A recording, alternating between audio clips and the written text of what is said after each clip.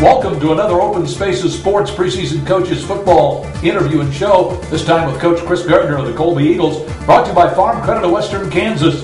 And coaches, you look forward to the new season. What do you expect from Colby Eagle football?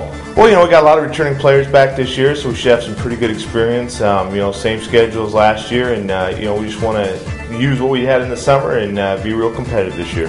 Folks, if you want to hear more about the Colby Eagle football team, all you do is go to OpenSpacesSports.com. Well, Coach, let's talk a little bit about the upcoming season. You talk about numbers. Got a lot of lettermen back, right? We do. We have a lot of lettermen, and a lot of these lettermen have played some quality varsity minutes, and that helps as you get going, because a lot of them are upper class now, juniors and seniors, and so that's going to help. But we had a lot of sophomores and freshmen last year that played some special teams and got a letter, and so they had a taste of the varsity last year too.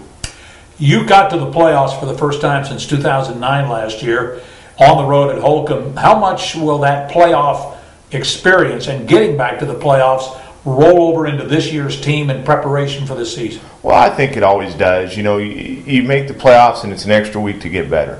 You go further in the playoffs, you get extra weeks to get better, and you kind of build off that momentum. It's an end of the season, and you ended on a loss, but you ended qualifying for the playoffs. You ended up being one of the top 16 teams in the state that way, and you got out of districts, and so it builds a little momentum as you get into this next year. Let's go back to talking about the depth of the team, etc. Where do you think the strength of this team will lie? Offensively first. Offensively, really the strength is in our line. Now, the depth-wise, we're not real deep there, but the guys that we have there have really had a good summer and really did a nice job last year for us. Most of them are coming back. As far as depth-wise, our back end, we've got some really good running. Our whole offensive backfield comes back except for the quarterback, and when Josh was hurt last year, Brady got 3 games in as a starter there too, and so we've got starting experience coming back everywhere on the offensive side, but the most depth part would be our back end, our backs. So you got guys that can spell somebody and you're not going to lose much. Right, yeah, we got a pretty good rotation. I think that we can have a pretty good rotation this fall, which only helps their legs. We're sitting here in northwest Kansas, so they're going to be two-way players, and so we can spell some guys so we can get hopefully some breathers as we go on both sides of the ball. Defensively, what will be the strength and what will be the focus?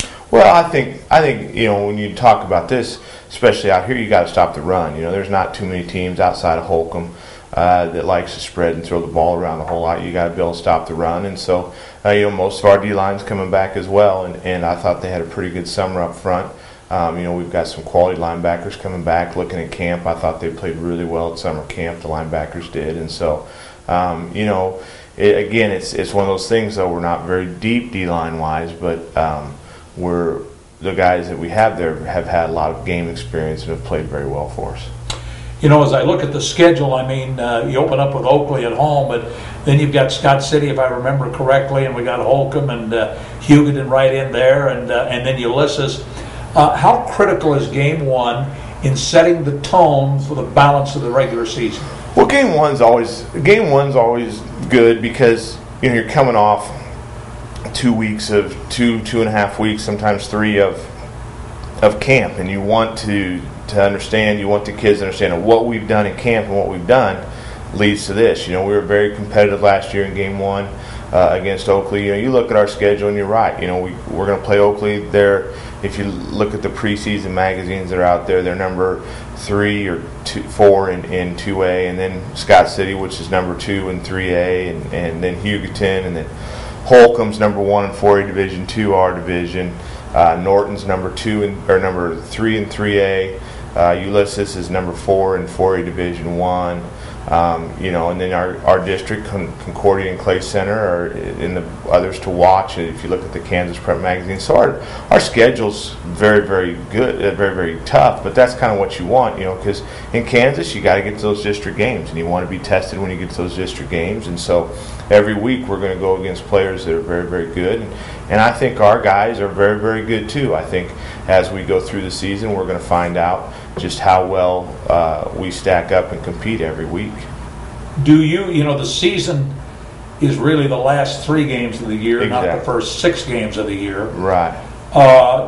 Do you feel you're a favorite in those final 3 games, knowing what you did a year ago? You won 2 out of the 3. Concordia comes back with a new coach and a new system. Advantage to Colby? I'd like to think so. You know, it's at Concordia, which is always advantage to them because it's a long bus ride for us. But, you know, I'd like to think that in the district that we should be one of the guys that comes out of that district. You know, I think looking at what other teams lost and what we have coming back and the way we played in those district games last year, I'd like to think that we'd be one of the favorites to come out of there.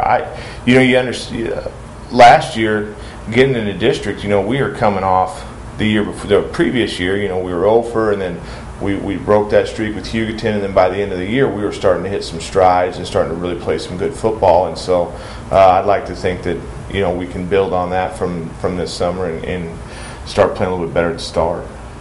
How valuable we experience for you coming in, and leadership providing unity for the team, how valuable? Oh, huge, you know, especially when you're not very deep.